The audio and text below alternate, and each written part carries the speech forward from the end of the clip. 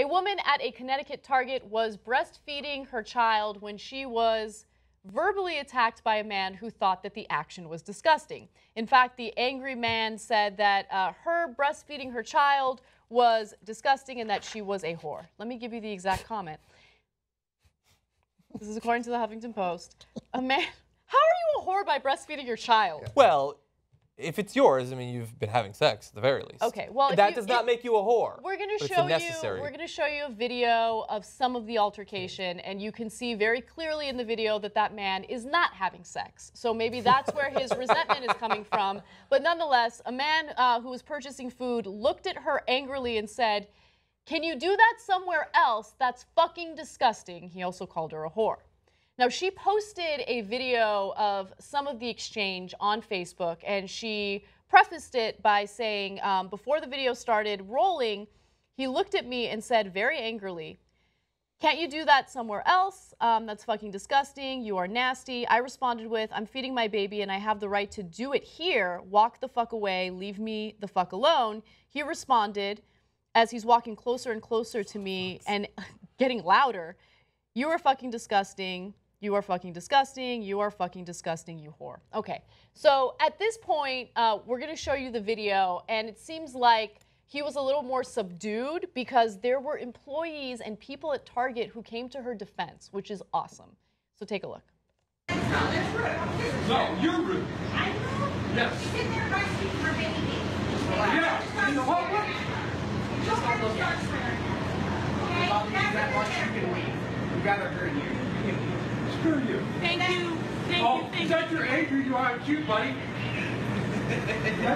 Because I'm feeding my baby. This man is going crazy, and I'm shaking.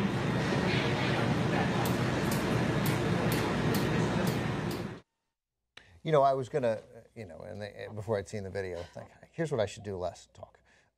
Because like, at first I was gonna be, look, if you're shopping, I get it, you get to, but if you're like, I imagined it in my head without knowing the full details, that she was in the aisles, right? And which is her right, but most people would think to go somewhere vaguely private, but she did. She went into the delicious restaurant at Target. So I mean, there aren't customers all over. Like, she clearly found an area that was like moderately private, and her baby needed to be fed then. And it's literally a place for eating. It's a place. She went to the restaurant. The baby's eating. Context and I get it. And she could. And I would never.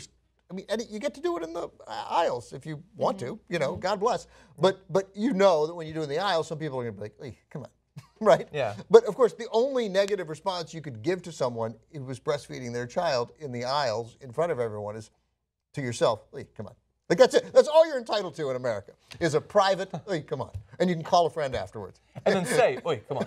Like, come on. That's all you get. But when she makes an effort to go to the restaurant and sit, and then, he's an insane person. He looks like he's about 6 months pregnant too. So he's disgusting, and I mean, it's just, everything about that guy creeps me out. Okay, the fact that he was so bothered by that, like the way he was acting, how violent he was. He got kicked out later, verbally violent. He didn't lay a hand on anyone, so I want to be clear about that. But I think on any given day, we all come across things that might make us feel a little uncomfortable, right? Sure. So if he was a little uncomfortable by it, fine. You're a weirdo and you haven't gotten laid in 10 years, so maybe seeing a bare breast freaks you out, right? It's not bare. It doesn't take 10 years. It's not even a bare breast. You're right. You don't really see much. She's breastfeeding her child. But I mean, so what are we supposed to, every time we see something that makes us uncomfortable, we have to attack the person, acknowledge it, attack the person, and then just like harp on it? Well, look, I can say I haven't been around hundreds of women who are breastfeeding. I've been around a certain number, and just as a guy who hasn't been around a lot, it can be a little bit awkward because you don't want to shame the person by like looking away totally, but you can't look at them because they are still somewhat exposed. And I realize that at that point of their life, they don't care about that. I understand that, but you're still not used to it. But we do have to get used to this. I remember an old episode from like '91 of Married with Children where they had this big standoff over breastfeeding in Al's shoe store. It was decades ago, so I shouldn't be familiar with it. But I am, and we're still fighting those battles. But I do think this has nothing to do with breastfeeding. It doesn't have anything to do with a baby eating, because if you had taken the breast away and put a bottle there, no one would care. Yeah. It just has to do with breasts.